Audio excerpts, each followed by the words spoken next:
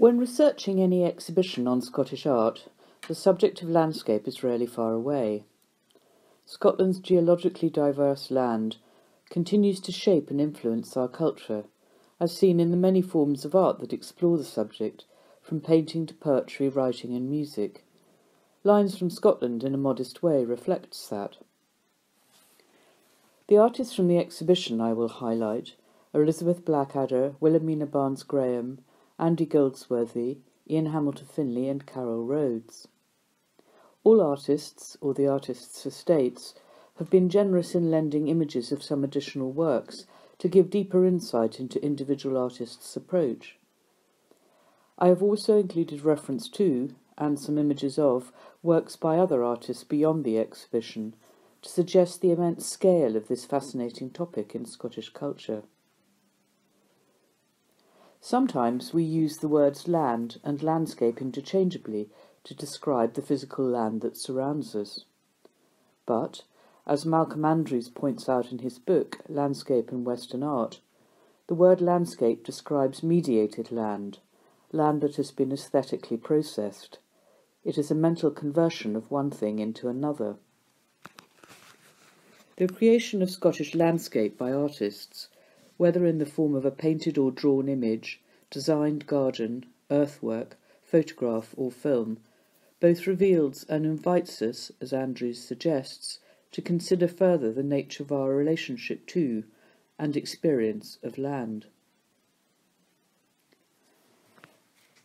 From the 18th century onwards, the conversion of Scottish land into Scottish landscape, mostly in the form of drawings, watercolours and easel painting, and prints, began to get into its stride, ranging from the carefully structured early views by painters such as Alexander Runciman to the popular engravings by John Clark of Eldin, amongst others. The sense of Enlightenment order that prevailed in these compositions still seems present in this much later work, a Curwen press print by Elizabeth Blackadder, Dark Hill, Fife, in the collection of National Galleries, Scotland. Following the Victorian cult of epic depictions of Highland crags and torrents, exemplified by painters such as Horatio Culloch, the 20th century heralded a more intimate personal vision of land. The light-filled, French-influenced Iona painting of the earlier 20th century by S.J. Peploe and his fellow colourists, for example, evoked a sense of being in a physical place, not just viewing it from afar, something which was given a new intensity by the immersive physicality of works by painters such as Joan Erdley in the 1950s and early 1960s.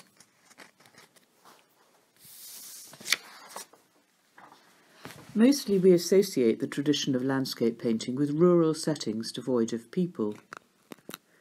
The focus is on the aesthetic or sensory qualities of land, whether found in East Lothian, Glencoe, Iona or Cataline. And the skill of many of these painters is that they, in very different ways, have given expressive form to the particular geology and climate of Scotland.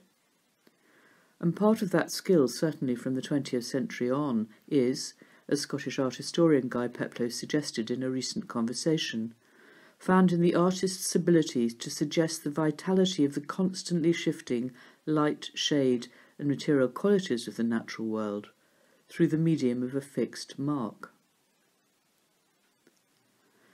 One artist who achieved memorable distillation of the energy and movement of the natural world through line was Wilhelmina Barnes-Graham, active throughout the second half of the 20th century in both St Ives and St Andrews, and represented by 3 works in the show.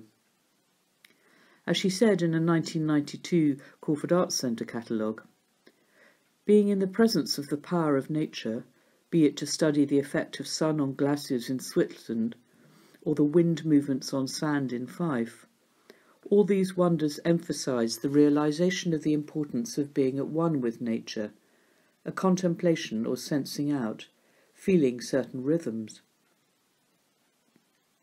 Barnes-Graham visited the Grindelwald Glacier in Switzerland in 1949 with the Brotherton family, which catalysed an extraordinary series of drawings and paintings on the subject throughout the 1950s, and she revisited the theme regularly in subsequent decades.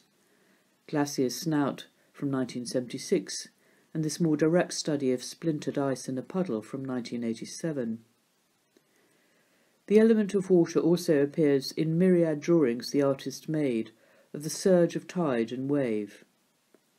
Perhaps it is no surprise that in a land penetrated by the sea all along the coast and sculpted by ice through time, that these subjects should interest a Scottish artist such as Barnes Graham.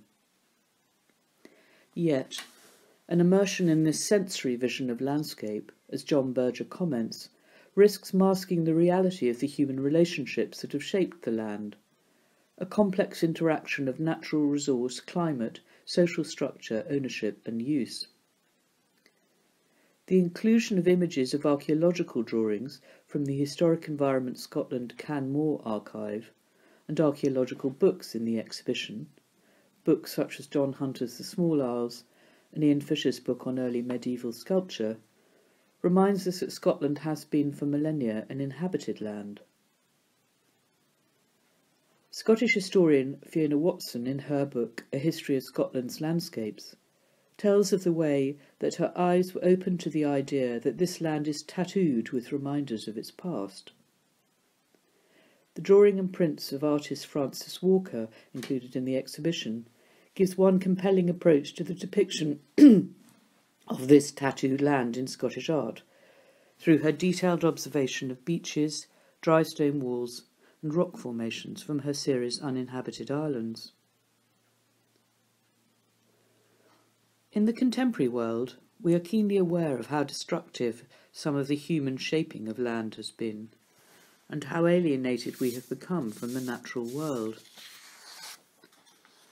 This 1940s print, Industrial Landscape, Glasgow, from the collection of Aberdeen Art Gallery by artist and master printmaker Ian Fleming, makes dramatic and graphic use of line to evoke a sense of a darker, more uncomfortable relationship to land, as does this unsentimental recording of the slag heap from the 1930s by the same artist. The unsettling quality of Fleming's work prefigures the very different work in the exhibition, a set of drawings by Glasgow artist Carol Rhodes.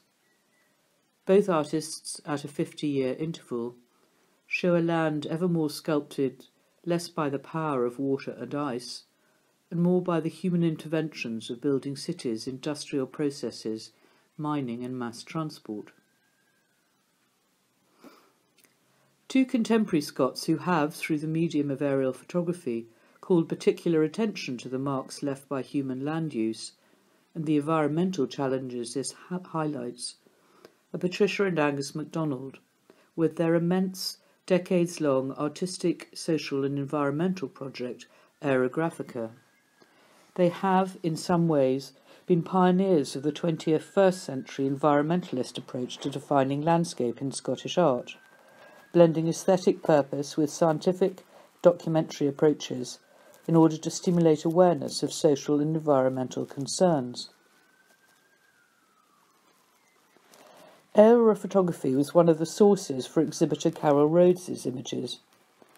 The flattened perspective and high viewpoint of the original medium is given a different life in both her drawings and paintings of contemporary Scottish edgelands. Land as edgeland is a working world of infrastructure serving contemporary human life. Road junctions, airfields, distribution centres, quarries, retail parks. We rely on them, but much of what they look and feel like, or even their very existence, is hidden from us, and would rarely figure if we were asked to call to mind an image of Scottish landscape. In Rhodes's work, the distancing perspective of the aerial photograph becomes translated through careful marks in pencil and paint into a potent metaphor for the sense of alienation and distance that is revealed in this relationship to land. Rhodes was not, however, making a record of particular places. Her drawings transposed elements of different sites. They were places of the imagination as well as experienced worlds. No artist's drawing is a literal topography, but also an imaginative space. As critic Moira Jeffrey puts it, Rhodes's work is a world imagined, a place of the mind. For many years Rhodes saw her drawings just as working documents or cartoons for the paintings, but eventually allowed them to be displayed as autonomous objects. The drawings have a ghost-like presence, as though in itself a metaphor for the fading relationship we have with the natural world. As her gallerist Andrew Mummery memorably put it, land, in Carol Rhodes's paintings, becomes a kind of socio-topographical diagram, spelling out the structure of human interaction with nature. Rhodes was due to be the subject of a major show at Kelvin Grove Art Gallery this summer 2020, curated by Andrew Mummery, now postponed, but you can read more about the artist and his curatorial project here. Ian Hamilton Finlay created his own landscape famously, in the form of his garden Little Sparta in the Lanarkshire Hills. A leading member of the concrete poetry movement in the 1960s, Finlay explored his ideas about the relationship between man, land and culture in numerous forms, working with collaborators to create stone inscriptions, books, sculpture and pamphlets. All of his works, including the garden itself, come alive through lines drawn on different surfaces.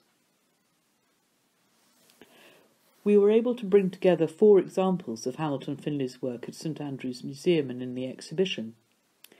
A folded book and postcard and screen print produced with graphic designer Ron Costley, and a tapestry woven with Edinburgh Dovecote Studios.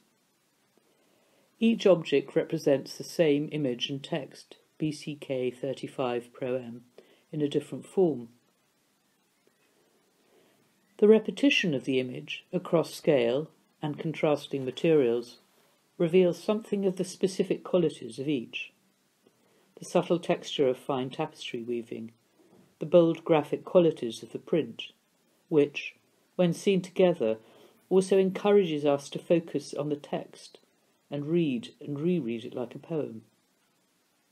One senses the origin of written language as drawn lines in a very physical way. BCK 35 are the letters used to denote the home port of origin of a fishing boat, in this case Buckie in Aberdeenshire. The word proem plays on the words prow, poem. In 1991, the artist is quoted as saying that clarity, lyricism and love of the ordinary were central to his work. Another exhibitor in lines is the sculptor Andy Goldsworthy. Goldsworthy is internationally renowned for his work with the materials of and the conditions found in the natural world. Living and working in rural Dumfriesshire since the late 1980s, Goldsworthy has travelled the world in his quest to explore the nature of his physical relationship to land and the potential of an art of landscape, creating as he travels often ephemeral works stitched together from leaves, carved into ice, constructed from fallen branches. These persist only as photographic records once the natural processes that formed them returned them to the earth, or time and weather unpicks them, as it does abandoned buildings. The passage of time, the constant change of natural processes underpin his work. The show includes 3 still photographs and a recent video from his Frost Shadow series. The artist stands motionless from dawn on a cold morning. As the sun rises, his shadow is cast on the frosted ground, and as the sun appears and melts the frost, the shadow of his body remains as a fleeting mark of his presence. The juxtaposition of high-definition video and high-quality prints of this process allows the viewer to share something of the artist's experience and understand our complex relationship to a land in a very direct, almost visceral way. In some way, this artist's work seems to sum up something of the tension between man and land and the cultural expression of landscape. We have the potential to influence and alter the shape of the land around us, to make marks, and to create these images, these landscapes. But our relationship to land is constantly in flux. like the natural world itself, and our own presence, whatever marks we leave behind, is fleeting. I'd like to finish by showing a recent work by Andy Goldsworthy, seen publicly in these 10 images for the first time. The artist this spring, unable to travel to fulfill a commission in the USA, has created this compelling emphasis of a line across the land, suggesting all the tattoos, the marks of human presence, as well as the fleeting nature of our relationship.